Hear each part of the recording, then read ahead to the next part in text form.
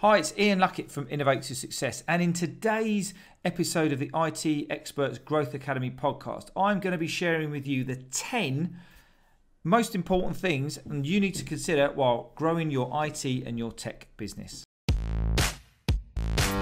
So good morning, good afternoon, good evening, wherever you are. Welcome to the IT Experts Growth Academy podcast, the only podcast to help ambitious IT and tech business owners increase their sales, profit and productivity.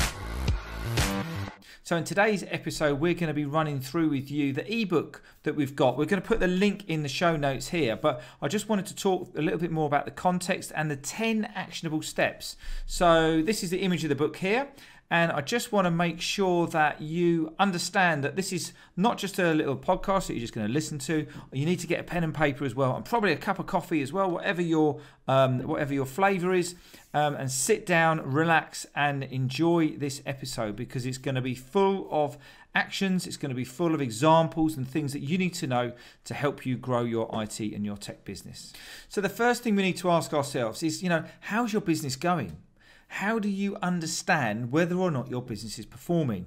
And what I mean by this is most of you IT and tech business owners are consumed and are absolutely brilliant technical people, and you love doing the technical element of the work. That's why you're doing what you're doing. That's why you've got the businesses that you've got. Now, the thing we need to work on is while you're working in the business and you're delivering excellent customer service, you're delivering your quotations, etc., to your clients, there's a whole sales and marketing, finance, managing people, dealing with the business development side of things that you need a bit of a hand with. And this book is going to address those issues. It's going to help you understand the little fundamental building blocks, what you need to do, how you need to do it. And as I said before, after every single step, we've got an action point for you so that you can walk away from listening to this podcast, watching this podcast, whatever whatever's best for you, with a plan on how you're going to grow your IT and your tech business. Some of the things that you're going to hear are you've already doing, and some of the things are going to be brand new. And that's what we're here to do at the IT Experts Growth Academy, is to help you build confidence so that you can increase your leads, you can increase your profit, and you can make your business a nicer place to work. So essentially, we've got a 5-step model here at Innovate to Success. It's called the Drive for Business model. If you go back to episode 1, it goes through the 25 key steps that we're using to help IT business owners get great results right now. And I'm not going to go through the details of it now, but it's a model that's been tried and tested, and it helps you understand quite simply personal development or your vision, business development, where your leads, your sales and your marketing is coming from, your people planning, where you're scaling your business, who are you involving in your organization, finance and commercial, understanding your packages, your money coming in, your money going out, and then also measuring your business. What gets measured gets done. So that's the model. That's how we've constructed this ebook here. Now let's just dive into the detail. But if you want to know more about the IT Experts Drive for Business model,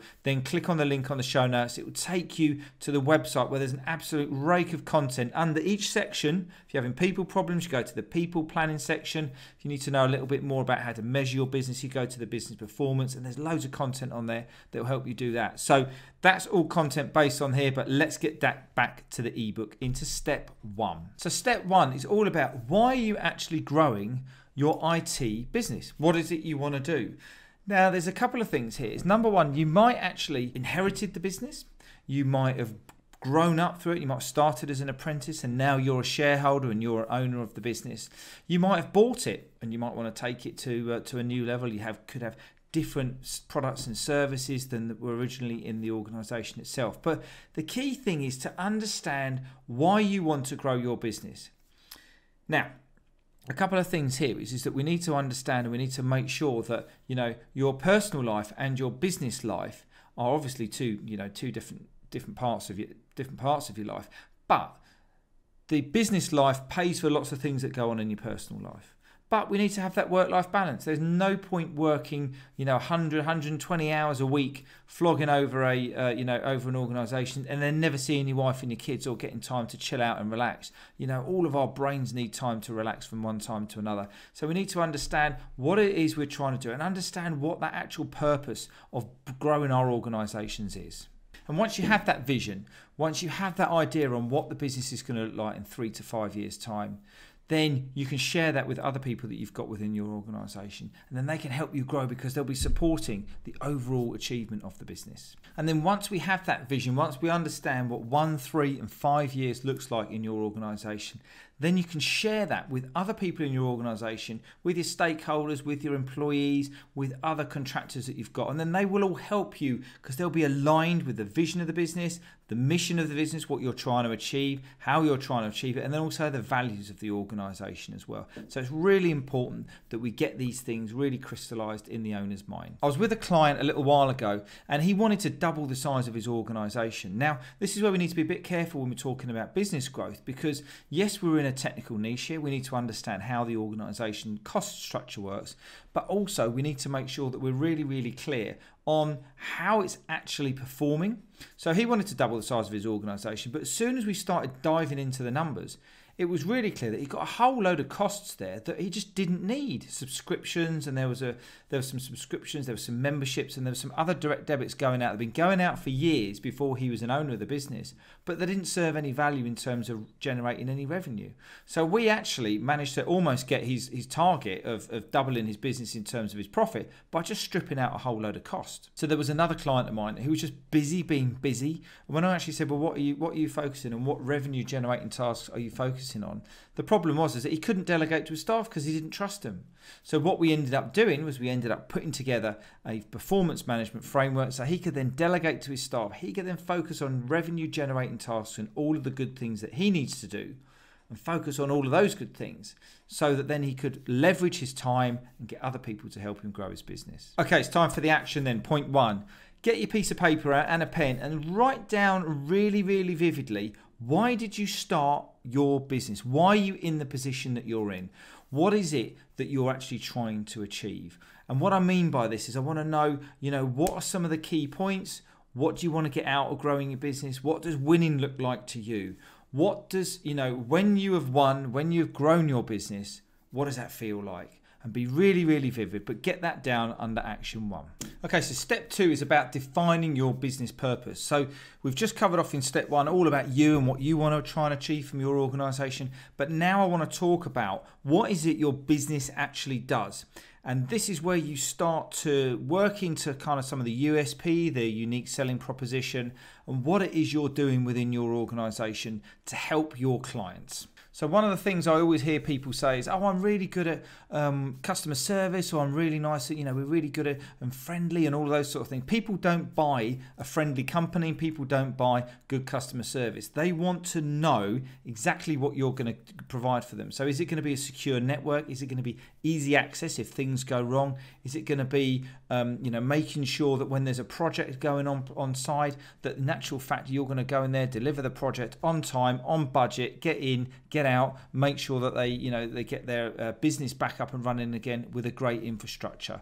So we need to understand why people are buying from you, and that helps you define your business purpose. And within your business purpose, understanding that USP that we just spoke about is really, really critical. Now, what do we mean by USP? Why do people buy from you? Is it because you've got a simple product, service and solution? Is it because you've got a model that you take them through to help them with their cybersecurity or their software problems? Are you particularly, specialist in dealing with hotels, for example, dealing with their infrastructure? Or it might be in the finance sector, or it could be in the legal sector. If you are niching into an area, which is scary, and we'll talk a little bit more about that in a moment, but if you're niching into an area, you will become an expert in that field. And then when somebody needs their IT services resolving, they'll go to the person that deals with solicitors, or deals with builders, or deals with banks, or whatever particular niche that might be. So niching is scary because you think, well, what about all the other people that I can help? Can't I help all those? Well, of course you can. You can help wherever you need. But in terms of your marketing, your message must get really, really clear. It must get really clear to the heart of your prospects so that they understand very, very succinctly why you're the best person to help them out. And if that doesn't come out in your marketing message, then your leads will dry up and your business will dry up as well. So it's really important that we understand what that looks like and why people are buying from you. And that's your business purpose. Okay, so let's talk about niching for a minute. Very, very often I get a company come towards me and say, how can you help me grow my business? And normally the biggest problem that they have is that they haven't niched. Now, what we mean by niching is that focusing into a particular target market. It could be location, it could be sector, it could be size of company, it could be type of company. And the important thing here is that you generate an environment, whether it be through social media, through your website, through your marketing, where you position yourself as the expert, because you're getting more and more experience in how to grow, for example, me, an IT and a tech business. Now, essentially, I could help any business grow. And it's not really too much of an issue for me because I've got the fundamentals and I've got the model, and I can adapt that model, the Drive for Business model, to other organizations. And I do that. People come to me and say, can you help me grow my business? And it'll be, yeah. And it might be a manufacturing organization. Now, I'm not targeting manufacturing organizations, but I apply the same model, which means that although that your niche could be, and I'll pick legal for an example, you could also deal with, healthcare. You could also deal with hotels or event spaces or other things like that. But the important thing is that when you're outreaching through your marketing, that your messaging and that your experience comes out in that message on your website, in your LinkedIn profile, whatever it might be. And the target market sees that. They might see a piece of content, they might see a video, a blog, they might see your website through PPC or SEO, and they'll know that you are talking to them specifically about the problems that they might have. That is really important, and that is kind of like the number one thing that I end up having to help people with a majority of my week, to be quite honest with you. So the action on this one is actually quite a large one, and I want you to get your piece of paper out and I want you to understand what your business purpose is. Who is it you're helping? What are the values? What is your vision? What is the mission for the organization? What products and services do you provide? If somebody said to you, walked in the door and they said, what do you do and who do you help? You've got one piece of paper, and on that piece of paper, you've got all that information there down. And that is your business purpose, and that is the main reason that your organization is living. Okay, under step 3, we talk about who you are actually helping in your organization. This is the individual. Now, we did touch on niching a little while ago in the last step, but now I want to look at what does that actually mean for your business. So if you are, for example, if you're in the legal profession, what the prospects and what the clients are going to be really looking for is they're going to be looking for what are the specific things that you do that help me understand that you're the one to fix my IT problems. So if we take the legal or financial areas, you will understand about banking halls. You'll understand that the banking hall is a really important part of their organization. You need to make sure that the IT is up and running. You need to make sure that there's backups. You need to make sure that it's safe and it's not been hacked. You need to make sure that there's certain hours during operation where your SLAs might be more important and shorter than others because of a direct need for your services if something fails. And that's what they're going to want to know. So it's all very well and good picking a niche and saying, yes, I'm the great guy, I'm going to be looking after your IT in this space. But you need to understand what their pain points are. When you've got their pain points and you've got those listed down, we'll take resilience of service, for example. In your marketing, you need to make sure that you've got, we make sure that your network is up 24/7, 365. As soon as you start getting matches and as soon as you start matching their pain points with your services and your solutions, then you start getting closer together. Then you start building rapport and you've got much more likeliness of actually being able to close the sale itself. Another part about understanding who your ideal customer is and who you're actually serving is to dig deep with high quality questions. And what I mean by this is that when they turn around to you and they sort of say, we're fed up with our last IT company. What was it about that IT company you didn't like? And they might turn around and say, well, they never returned our phone calls. Okay. What was the impact of them never returning our phone calls? Well, the impact of never returning our phone calls meant that we actually lost some business because the server went down and the whole network went down. And for example, we then lost some sales that we were currently doing. So the actual impact of not responding was actually lost sales. So we can then start working around in terms of the sales process and the prospecting and the asking high quality questions. It's around losing money. It is around the IT company. But what we need to try and do is we need to try and link all the way through and ask the high quality questions and get to the root of the problem. Once you've got to that root of the problem, go back into your marketing, go back into your business purpose, the reason that you're doing what you're doing, and make sure that's really, really clear when it comes out. So for example, with me, I could walk into a room and I could grow any business. We said that before. But what we're doing right here is that we're helping the IT and the tech space, because I understand that you guys think a different way. I understand that you're normally the technical people in the organization and you don't understand about sales and marketing and all of these kind of good things. Don't understand about packaging, proposal, how to sell something. Now, once I've come across and said, look, your number one problem is you want to increase those leads, but that's not really your problem. Your problem is that it's not profitable because you're spreading around. You haven't probably got a standardized systemization for selling your products and services, let alone proposing them. But then also you're running around because you're not trusting people. So you actually want to get a more efficient business and you need to manage your systems and your processes. So quite simply, I help IT and tech business owners increase their leads, increase their profit, and make their business a nicer and a more efficient place to work. How clear is that? So action number 3, get your paper out again. And I want you to have a really good think about who your ideal customer avatar is. You know, who are they? Who's the one in the organization that buys? You might have, you know, car dealerships, for example, but who is the person who's buying? Is it the facilities manager? Is it the IT manager? Why do they buy from you? What kind of budget do they have? How are you going to build that rapport? What is your plan to go and demonstrate to them that you are the person that's going to fix their problems? What is your plan to make sure that you can help them? And how are you going to get that message across? So it's really, really clear that you're the expert, you're going to fix their problems, and they come and buy from you rather than you having to go out and sell to them. Okay, step 4, we're now talking about connecting with your clients. And what I don't mean give them a call or give them a message on email or LinkedIn or something like that. What I want you to do here, and what's really important here, is you really understand your client's business. You really understand what they're trying to achieve, what their growth plan is, how many people they've got in their organization, how that affects the product, services and solutions that you're providing. And really, you know, just phoning them up and having a chat, building rapport, building their relationships. Because the more and more you know about your client, their business and their own growth plans, then the better chance you've actually got of being able to be intrinsic in that organization and helping them to understand and shape the future. So for example, there was one client I was working with and he said, I just popped into this particular shop and they said to me, yeah, we're coming for a coffee. And he went in there, had a chat and a coffee with them, and he could see there was some building work going on. He said, what's going on over there? I said, oh, we're expanding the office out. Okay. Do you need some more computers? Do you need some more? Yeah. Oh, in actual fact, yeah. He ended up doing a quote for them and ended up, I think it was about 15 or 20 new computers. But if he hadn't been there having a catch up and a coffee and seeing how his client was and what challenges they currently got, then he wouldn't actually have been in that position where they were saying, yeah, you know, let me understand your, you know, what's going on in your business right now so I can help you further.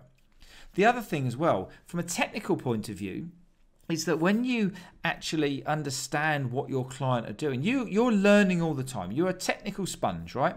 And you're learning all the time. And you've got all this new technology going on with regards to backups, with regards to new servers, new networks, Wi-Fi connectivity, all of these types of things going on. If you don't know what your client's doing in their own business, how can you serve them even better and add more value? As I said in the last point, we want people to buy from you. We don't want you to go and sell to them. If you go and sell to them, then you're in a price comparison site and you might as well go on to Go Compare. And that is not a great place to be for any business. And this is where niching and becoming a speciality is in the right place. And as the example came up on the example on the sheet, I was talking to one of my clients and she was saying that she literally did just phone up one of her clients and said, you know, how's it going? Tell me about what challenges you've got right now. They were kind of selling individual projects as it would be. So it wasn't an ongoing recurring income, but it was, tell me about what's going on and what's happening in your business. And then all of a sudden, she's come out of there with £7,500, I think £7,000 or £8,000 worth of orders that she didn't have before, because she's literally just ringing up, putting her face out there, letting them know that you're still about and letting them understand what you're doing in the organisation. And then she was then, you know, because of that, she was in the right place at the right time. But if you're not in the right place, you're never going to be in the right place at the right time. Okay, so your action on step 4 is to make a note of all of your key clients. schedule it out and make a phone call with them. But the more important thing, when you're actually making that phone call, rather than just ringing them up and going, hi there, it's Ian, I'm just checking out to see how business is going, refer back to the last conversation you had. You might have had a problem with a server, you might have had an issue with a proposal, there could be all sorts of different things. Ask them specifically, how are you getting on with that new Cisco server? How is that new backup system from Datto coming on?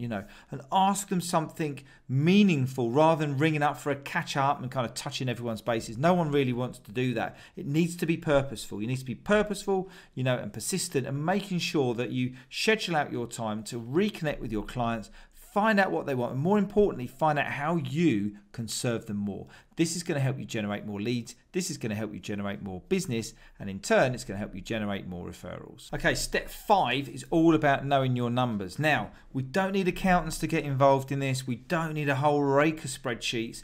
But what we do need to do is we need to have a clear understanding on how our organizations operate from a health point of view. I always describe it as, do you know what levers you need to push to get more leads in, and do you know what levers you need to pull back the other way to actually reduce some of the costs? Now, cash is king. Without cash, we all kind of die effectively in a commercial world, but understanding what levers we've got to push and pull to generate that additional income and to reduce those costs is absolutely critical for any business. Now, cash flow is one way we do this with a cash flow schedule. We understand what cash we've got coming in, and that's kind of a good way to look at the health of the business. Also, I find actually ripping through your monthly transactions in your bank statement is always a good way to have a look at, well, what is going on? Always try and match off all of your costs with a revenue generating task.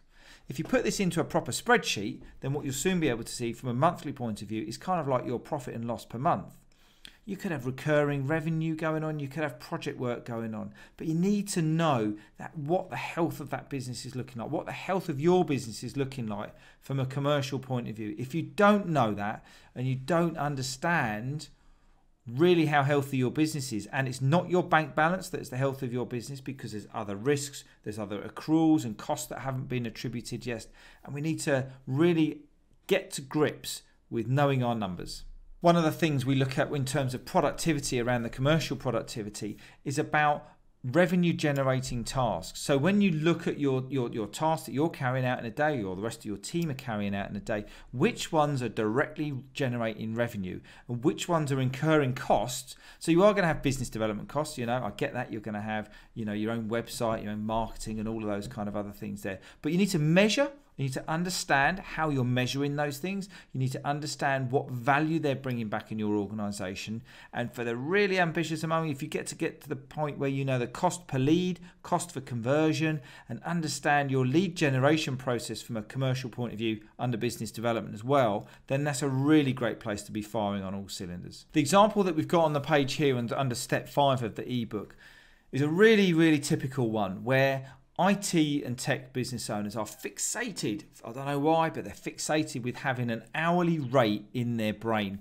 And the hourly rate is one of the worst things in terms of a comparison, because you can sit there and you can compare yourself, might be, I don't know, £75 an hour, could be £90 an hour, £100 an hour.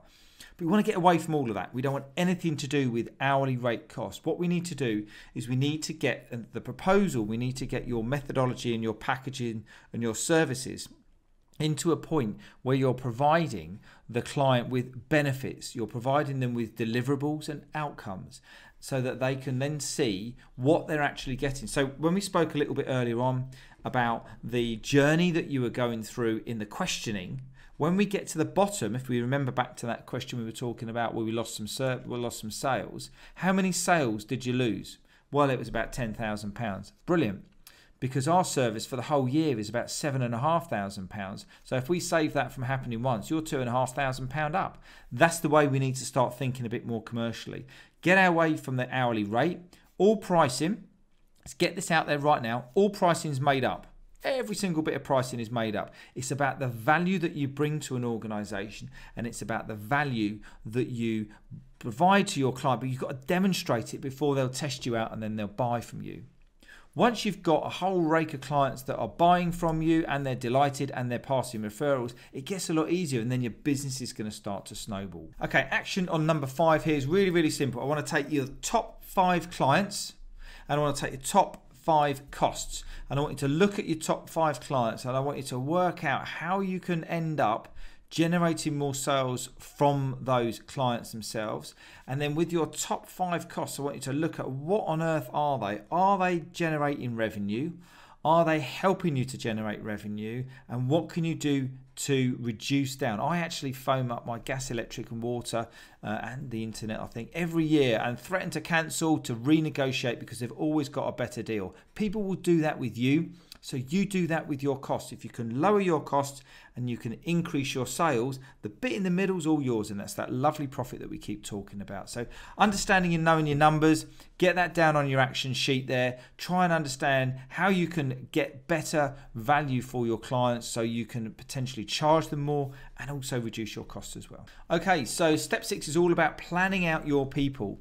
Now, there are some frightening statistics out there about the amount of people in an organisation, in the tech world, who are out of work. And it's about 0.5%, which to me means there's a load of people out there that are crap because they're not providing the service. They're not providing the right technical ability. And everybody's got someone in their organisation. I don't care who you are. Everyone's got someone in their organisation who is not pulling their weight. Now, millennials are one thing, and I'm not going to cast aspersions over millennials, but if you're like me and you're kind of in your mid to late 40s, you've got a very, very different look at the world than you have if you're 20.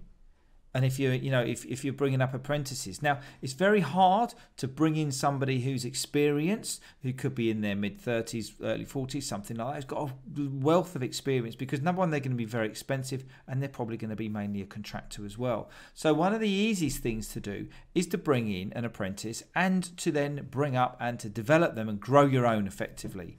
But before you do that, you need to understand what structure you've got in place, how they fit within the organisation, what training you're going to give them, because you want them to stay for a long time. You're going to invest a rake of money in them, trying to get them developed and go through college and understand exactly what they're doing, and then you're going to let them loose on your clients.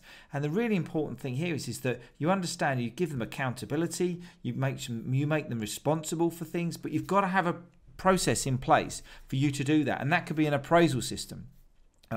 Also, you need to understand that if you've got people outside your organisation who are contractors and other people, externals as it would be, then we understand how we're measuring those as well. And what is that expectation exchange? What I mean by an expectation exchange is I'm going to give you some money, you're going to come to work, and hey, guess what? We're going to do some great work together. But I want you to deliver this. Otherwise, I'm not going to be giving you the money. So we need to have some grown-up conversations around holding people to account, making them, having difficult conversations with people and making them deliver for us, because that's essentially why we're employing them to start with. So one particular client came to me, and he'd got a guy who'd come up, and he was working with him, and he inherited this organisation. And this guy would just not even turn up for work early. He wasn't even turning up for work on time. In actual fact, he was turning up late. He was a mess. You couldn't put him in front of clients or anything like that. So what we did, we sat him down, and we said to him, right, this is what we want you to achieve. This is the business purpose. We talked about it in steps 1, 2, and 3. This is who we serve. This is why we serve it. And this is how you're going to fit into that plan. This is what we want you to do. This is what we want you to take accountability for. This is how we're going to measure you. Oh, and by the way, when you do all of these things, guess what's going to happen? We're going to reward you. All of a sudden, this guy flicked around pretty much on a sixpence. And all of a sudden, he's now engaged, he's coming in on time, he's got purpose, he's got a bit of a spring in his step. Okay, we haven't turned him into Mary Poppins or anything like that, but he was absolutely just a changed person, because we'd spent the time sitting down, going through the appraisal system and helping him understand exactly where he fitted in the organisation, how he's helping us, and then how we can help him in return. Really great result there. Okay, so the action here on step 6 is to draw out your organisation's chart. Draw out who's at the top, where you've kind of fit in, then your senior guys, and then who's reporting into who. Now, it might not be a very big organisation chart, but the most important things, when you're on holiday or you're out doing some business development, or if you're, off doing other things, then you need to know who's accountable for what particular task within your organisation. So you could have somebody who's accountable for the help desk, you could have somebody who's in charge of projects and service delivery, you could have somebody who's in charge of tech support and going out there and helping the clients from a physical point of view. Now, once you've done that, look at the individual people and look at who we need to help and develop, who do we need to coach, who do we need support, who needs extra training, so that we can then upskill them. Because at the end of the day, people generally leave their manager, they don't leave an organization. If you're not coaching and developing and supporting your staff and spending time on your people planning, then people will leave you, and it's going to cost you a rake of money to bring more people back in. So just spend some time. Believe me, this absolutely works. I've been doing this for over 20 years in corporate, and also, recently with the IT and tech guys, is just spend a little bit of time, work your plan through, understand what each individual person needs to be, get them engaged, communicate with them, and you're going to have a great team that's going to help you take your business to the next level. Okay, step 7 is about being accessible. Now, what do we mean by being accessible? What it means is when your client wants to get hold of you, make sure you're there. Now, the funny thing with this is that with all the tech that we've got going on, with all the chat bots, with all the answering systems, with all the virtual PAs and all the other people we've got around the world who are helping us communicate and helping us understand what we're trying to do, is we need to make sure that we've still got that personal touch. You've gone all the way through this sales pipeline. You've gone all the way through building rapport. What are you going to do? Ignore them when they give you the work? So we need to make sure that you're accessible. You need to have, again, a little bit of an expectation exchange, that if you've got a service level agreement that says an hour, then obviously get back to them, within the hour. Don't leave it, obviously 2 or 3 hours, because you'll be out of your SLA. But if they phone you and expecting to be an hour, don't jump to them and all of a sudden disrupt what you're doing. Have your plan for your day.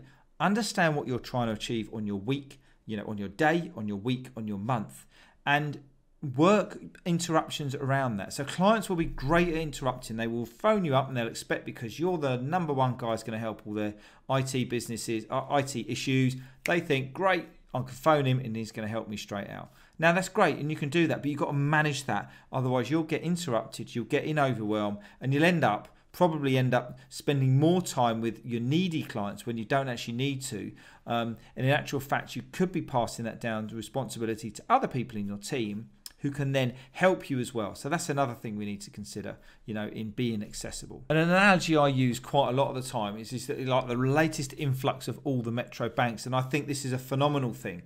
But Metro Bank, the one that I bank in, it's actually got a drive-through. It's got an outside bank teller, and it's got a drive-through cash machine, so I don't even have to get out of my car to go to the bank. How accessible is that? Now, the reason that I bank with them is because I can't be bothered to go to, most of the banking, I suppose, these days is all online, but I can't be bothered to go into the town, queue up, get caught up in a load of traffic, walk around the town, go to the bank.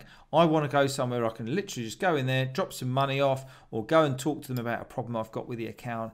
And that is a great way of being accessible. So what we need to do under this action point is we need to think about how we are accessible, how we're providing services. Is it through your help desk, through a ticketing system? But are you monitoring that? Are you making sure that you're achieving those SLAs and we're getting back to people?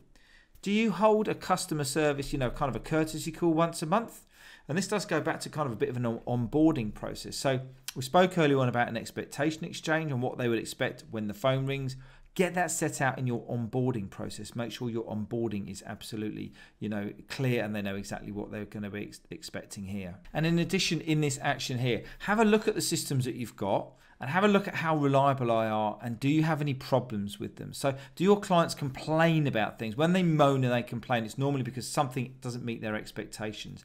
Have a think under this being accessible, at how you're going to solve those problems and how you're going to help them become more accessible. And do you know what you could do? You could just ask them the question, how is it you'd like to be contacted? How do you want to contact us? Just at the end of the day, business is about relationships. So let's just talk to them and understand. But don't let this be a blocker, because this will be one thing we spoke about earlier. Why do you want to change your IT support company? Why do you want to change this particular, tech business? Because I can't get hold of them. They don't respond to me. So don't let that be one of your things. Okay, now it's time to work your plan. And what I mean by that is planning by many people is perceived as really, really boring and, oh my God, I can't be bothered to do this. But the most important thing here is that you've actually got a plan of what you want to achieve. Now, whether that be in Excel, whether that be on Microsoft Planner, whether that be in Project, whatever it might be, where you've got a strategic task you need to complete, You need to make sure that you've got them written down. You know that what the deliverables are, the timescales, and you've got accountable people to making sure that you can do, you can achieve those goals. Now, the thing with planning is it helps you kind of stay out of stress, but it helps you also manage stress. And what I mean by that is that if all of a sudden you've got a big influx of a big customer issue that you've got to deal with, you can put your plan to one side, deal with the issue, and then you can come back in a focused manner and pick your plan up where you left off. If you haven't got a plan, then you're just going to be looking at the things that's going to make you feel good to get to the end of the day, and then you wake up in the morning and then you've forgotten all these things, and it's really important. So as a business leader, having a strategic plan and kind of having a working plan and what processes and systems you're dealing with is really essential, because, as I say, it helps you keep on track, but it also helps you manage those interruptions in your day as well. And one of the analogies I want to use here today is about the different levels of depth of planning. Now, the story that I use quite a lot of the time is about an airline pilot. He takes off from Heathrow, he's going to New York, and he takes off from Heathrow, and guess what? As he's going over Cornwall, he's not interested in the airport in New York. He's more interested in what's going on right now. Yes, the overall objective is to move from one side of the Atlantic Ocean to the other, but as he gets nearer and nearer and he starts to see the coast, he then starts his descent and he's going down. And then he sees the airport and he starts going down at a different level, and then he makes his landing and he taxis up towards the terminal. Business planning is no different than that. You start with your high level plan. This is what we want to achieve in 1, 3 and 5 years time. Then we go down to what do we need to achieve quarterly? What do we need to achieve monthly? Break it down to individual persons, with regards to their accountability, and making sure that they understand what they're doing, what the level of service is, and getting that together. This is about delegating. This is about having structured delegating. And if you've ever been in an organisation where people have said, well, we just don't have a plan, we just kind of get on with it, and when the client rings, we deal with it. That's the most unorganised way and the most inefficient way to run a business. So the other thing when you do have a plan is you can break the smaller sections of that plan and you can pass it down, and you can then delegate to individual people so they can start learning, being empowered, feel a bit more wanted in the organisation. And then when they've actually got those areas and when they've got those sections, they're going to feel more motivated, and they're going to feel they're going to want to come in and achieve their individual little goals themselves. The best bit, if you structure this correctly, everyone in the organisation swims and sings from the same hymn sheet. And then that's when your business growth starts to take off, because you've got more people helping you rather than you running around working 100 hours a week. Okay, so the action here is to take a relatively complex plan or project that you're working on right now, and I want you to start breaking it down. I want you to start testing out and breaking down how you're actually achieving that task. And if you're the one doing all the steps, or there's two or three of you doing all the steps, then we need to start looking at how we're going to stop doing that, and how we're going to start to delegate to people and start to delegate out and empower other people to do different parts of the task. If you've already done it, you do it on an old project, you could do a lessons learned on a project, for example, but then when you've got a new project, you can use the same model again. Planning is so important. Planning is absolutely key to any business growth success, and you must make sure that you've got a resilient plan and you update it and you track your progress, because again, as I said before, what gets measured gets done. So step 9 is all about your business on one page. Now, I've vowed actually to manage up to about a £4 million business on one page in terms of a KPI dashboard. And what we mean by that is your key performance indicators. What are the things that you're measuring in your business right now? What are the things that are critical to your success? Again, I'm going to go back to the 1 and the 3 year plan. To achieve your goal this year, and it might be, say for example, it's to hit $1 million this year, £1 million turnover this year. What are the things? How many clients do you need to do to sell to serve, to do that? How many projects do you need to do? What's the average price of each client? How much do they cost to procure? How much do they cost to serve? And understanding all of those good things, even down to your sales performance and your sales process. What happens when you start to put a KPI dashboard together, which is generally a monthly document? A scorecard will be a weekly document where you can keep track of your individual sales teams and the service delivery. But understanding where the business is going on a monthly basis, and then start to get it into a 3-month rolling program. Reason being is that it's hard to make big changes in a month, but 3 months is a little bit more manageable, and you can start to understand how the business is feeling and the strategies that you're using around your lead gen, your marketing, your sales process, your service delivery, and all of these good things in a bit of a longer time scale. So having a KPI dashboard is critical. Building it up yourself with your key performance indicators and the key things that makes your business tick is the first step to doing just that. And measuring your business is absolutely personal to you. So by now, we're at step 9 of 10 of how to grow your IT and your tech business. You're going to know much, much more about your customers, who they are, where they are, what you're doing, your people, how you're going to measure it, your products, your services, and your solutions, and all of these good things. So start to bring in these themes into, your thoughts on how you're going to build your KPI dashboard up.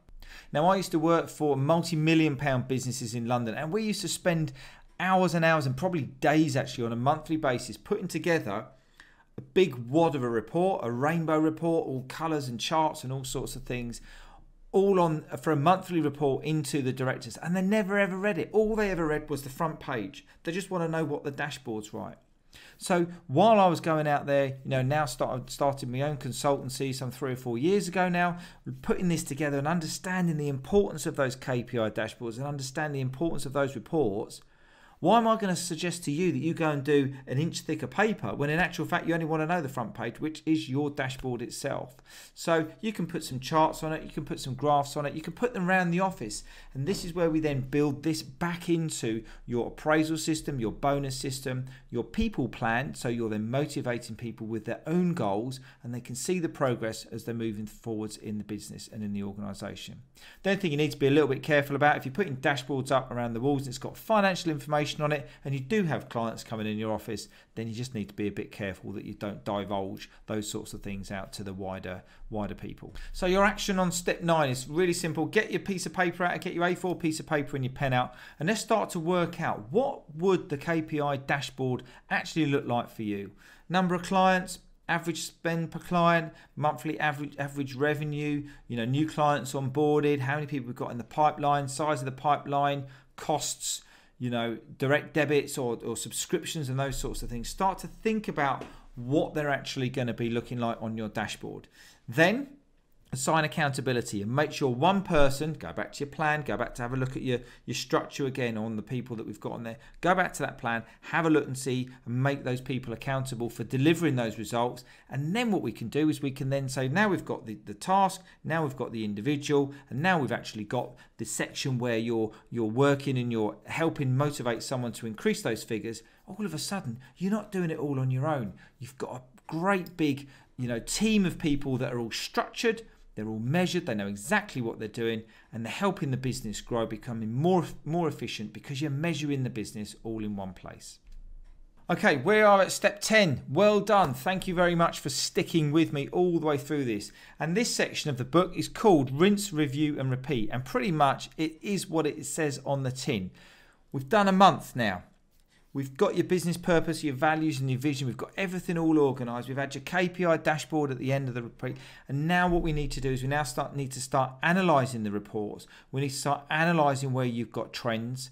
Now, the thing with the monthly report, the monthly dashboard, is that some of your costs might not sit aligned within those particular months, which is why the 3-month, the quarterly review is the most important, because that gives you your whole quarter. You can put in costs that might sway over different areas of the months, and it helps people relax a little bit and not panic if after someone's been on holiday for a couple of weeks in a month, it starts to do cause a bit of an issue in that area. So what we need to do is we need to have a look at the performance.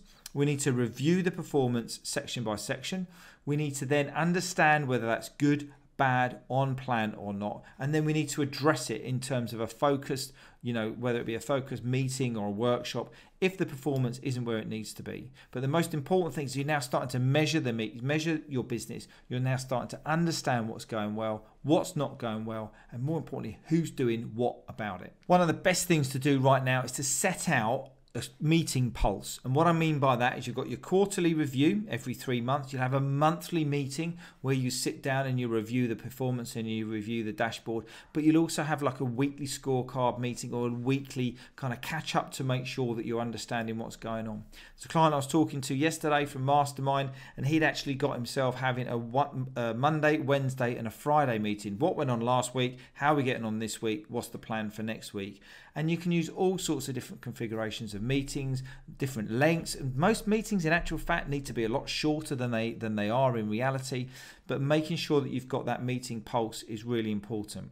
The reason it's important because people who are operating your system and your process, which is your business growth system that we've just been talking about for the last 30-40 minutes, are now understanding how they feel into it and how they can contribute, towards the success of the organization. And they will start feeding back to you, and they'll start telling you what's going well, what's not going well. Now, when I was working in corporate, everyone used to go, oh, you only have to review your targets every quarter. Now, that's not enough. That is just not enough. You need to do it a minimum monthly. And the minimum monthly also goes in terms of your communication with your teams. So when you set up your appraisal systems and you set up their targets, make sure you're reviewing them once a month as well. Look at the overall view of the organization. Look at the sales, the marketing, but the people operating these processes are the really important people, because they're going to be the ones that are going to help you take your business to the next level. And they're the ones that are going to help you understand when things don't go right, because they're going to help you fix it. So your final action on the book, action on number 10, is all about making sure you set that meeting pulse, making sure that you book a meeting in your diary. One of my best top time management tips is to book a meeting in your diary when you're going to sit down and review your dashboard, when you're going to sit down and talk to your people, when you're going to sit down and you're going to review particular parts of the organization. Schedule out 6 months in one go. Put it in your Outlook. Invite everybody. So once it's there, you're the one who needs to take the business forward, because you're the one who's setting the pulse of when we're going to be talking about particular parts of the business performance. So look at who's the accountable people, what area they're going to be responsible for, when are they going to give you that data, when is that, is that going to be important? Now, a lot of this you might think, do you know what, this is a bit of an overkill, but it's not, because you only need to do one thing at a time. How do you eat an elephant? In bite-sized chunks. We do small pieces, bit by bit. So just by starting to measure and starting to talk to your people on a monthly basis about business performance and how things are going and how things are not going so well, will get you well ahead of your competition. So that's the end of the how to grow your IT and tech business in 10 steps. I urge you to go back and listen to this podcast, over again, and listen and make sure that you understand exactly what it is that we're saying and what we're suggesting and how the system works. At the end of the day, we need to build a system, an operating system for your organization, so that it will help you to scale, it will help you to pedal faster, it will help you to change direction and add different products and services and solutions as your business grows. As always, if there's anything that you need any support or help with, click into the show notes and there'll be a contact box. We've got the IT Experts Growth Academy over on LinkedIn, where we put premium content in there to help you grow your IT and your tech business. I hope this has been of use. If you've enjoyed the audio, if you enjoyed the video, then, as I said before, click on the link, and then there's also the ebook version as well, which will help you, and maybe you could put it on your desk and then tick off some things when you achieve them as well. So that's about it from me today. I've been Ian Luckett, and I look forward to catching up with you on the next podcast. Take care now. So thanks very much for listening. I hope you enjoyed the show. If you did, then please remember to subscribe, rate and review. I'd really appreciate that. And also check the show notes out for all the latest developments at the IT Experts Growth Academy. If we haven't already, then let's connect on LinkedIn, YouTube and over at our website at innovate2success.com. Until next time, you look after yourself, and I'll catch up with you soon.